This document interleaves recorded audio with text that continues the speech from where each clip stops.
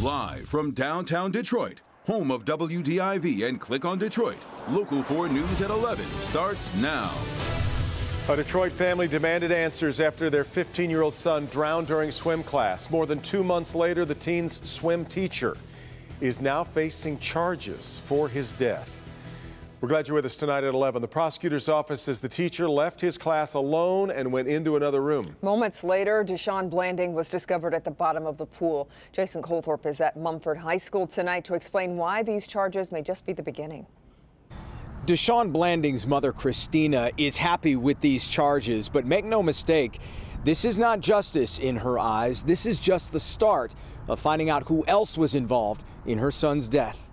It is not easy from having your child for 15 years and waking up and you don't have your child. The last 3 months haven't been easy for Christina Blanding. Her son Deshaun died February 24th after being found at the bottom of the Mumford High School pool by the swimming teacher Kareem Sigler. Today, the 47-year-old Sigler, who pulled Deshaun from the pool and performed CPR, was charged with involuntary manslaughter. He should be going to prison because he wasn't there. And if he was there, this would never happen. He could have saved his own self by him being there. Prosecutors say Sigler was in the other room when Deshaun fell into the pool. But how he got there is what his mother still wants to know. It looked like someone beat my child and threw him in the water. This was harassment. This was foul play. Approximately 16 other students were in that class, and Blanding and her attorney Johnny Hawkins believe there's more than just gross negligence by the teacher. I would hope that you would have the decency to treat this as if it were your child and come forward to help Ms. Blanding. Blanding thinks some parents aren't letting their kids come forward, and that's part of an anger she can't yet let go of. I'm always going to be angry about this. And they still haven't found who did this to my child. So yes, I'm always going to be angry. I have to wake up every day and not see my child. Hawkins believes at some point those students and parents will come forward, whether it's voluntarily or by subpoena. As for the criminal trial, Sigler will be arraigned on Wednesday morning. On the west side at Mumford High School, Jason Colthorpe, Local 4. All right, Jason. The state reporting 469 new cases of the coronavirus, bringing the statewide total to more than 48,000. Today's headlines, Dr. Anthony Fauci revealing during his Senate testimony he's optimistic about scientists developing a vaccine, but he doesn't expect one in time for the start of the school year. Here at home, the Archdiocese of Detroit announcing public masses will be able to resume 1 week from today. We'll take a look at the guidelines being put in place coming up at 11:30.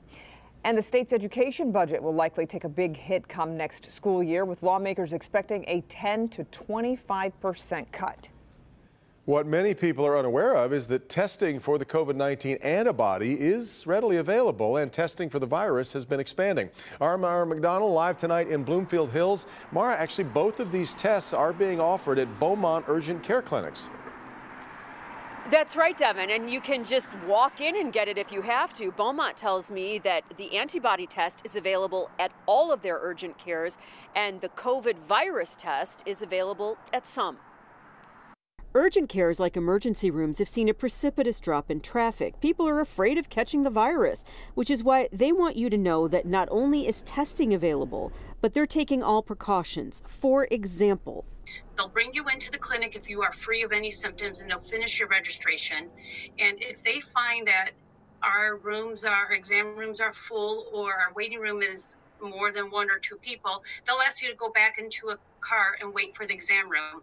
the COVID-19 antibody test is readily available at Beaumont Urgent Cares. But remember that a positive result is not a golden ticket.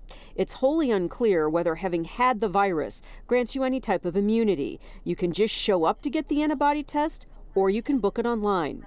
Some people may not be very tech savvy and not comfortable doing it online.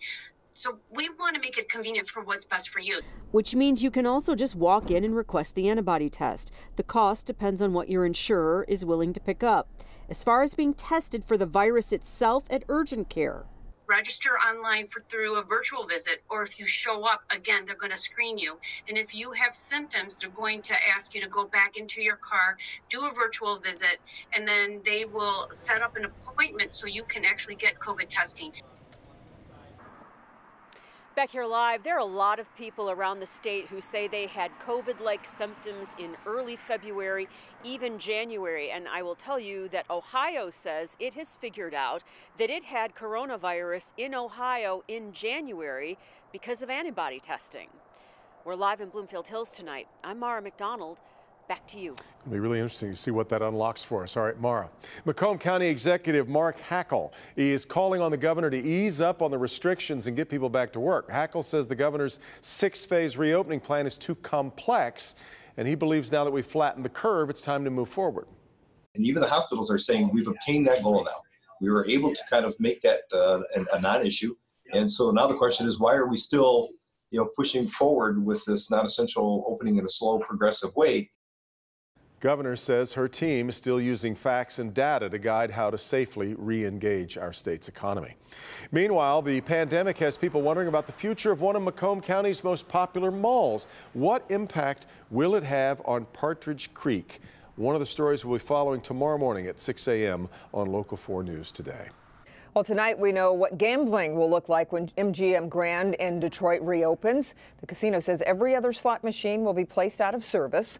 The number of players allowed per table will be limited. Plexiglass barriers will be set up at tables where social distancing isn't possible.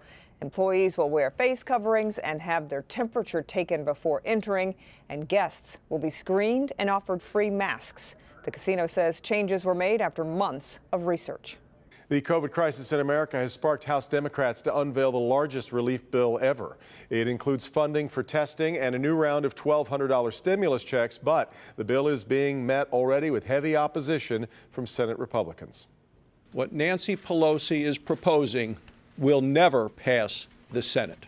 A warning from Senate Republicans to House Democrats on their next proposed coronavirus stimulus aid. The price tag of the bill, more than $3 trillion, making it the largest relief package in history. It's got so much unrelated to the coronavirus, it is dead on arrival here. House Speaker Nancy Pelosi jabbed back, saying time is of the essence. Because the families who are suffering know that hunger doesn't take a pause, the rent doesn't take a pause, the bills don't take a pause, the hardship of losing a job or tragically losing a loved one doesn't take a pause. Now facing an outbreak in the White House, Vice President Pence is distancing himself from President Trump. The vice president has made the choice to keep his distance for a few days, and I would just note that that's his personal decision to make that. Across the country in the nation's largest county, Los Angeles, stay-at-home orders are expected to be extended through July with a gradual easing of restrictions. Our hope always is that we're able, by using the data, to be able to lift restrictions slowly over the next 3 months. Congresswoman Debbie Dingell says the relief package would provide more than $7.3 billion to the state of Michigan, including $637 million to Wayne County. The House could vote on the bill as early as Friday. All right, another freeze warning in effect overnight. Let's get over to Ben, who is ready to promise that tonight will be the last time we'll see those freezing temperatures until fall, Ben. Should I give you the Scouts honor? It really looks like we could, Kim, especially when you see the forecast coming up. I think we may be out of the woods once we get past tonight. Freeze warning's in effect until 8 a.m., I should say, and it's for everybody except Sand Lake County, where the growing season still has a little bit less of an impact up there. So let's get right to it. These are the lows we're expecting. Not everybody's going below 32. We think most of the metro zone will be at or above that mark. We're calling it 34 there for an official low in Romulus. South zone, Lenawee County, you'll probably hit the 32 mark. Maybe not so much in Monroe County, closer to the water. West zone, much of the area 32 or below. And same goes for the north zone as well. So this will be the last night that we'll be covering plants, dragging in those pots. We can finally get the green light to go to the garden after tonight passes. So I know a lot of folks are anxious for that. We'll look at some more optimistic temperatures coming up in just a few minutes, guys. Okay, sounds good, Ben. Thank you. Well, as more states start to reopen, experts warn about the consequences of moving too fast. Still ahead, our Dr. Frank McGeorge going inside the numbers and whether Michigan is ready to reopen anytime soon. Tim. It was all eyes on the skies today with the Blue Angels, the Thunderbirds, the KC-135s, and the A-10 Warhawks. I feel like everybody has a small part to play, and maybe today was my small part. Coming up, I go one-on-one with one of the pilots. in today's aerial salute. And word of an encore performance tomorrow.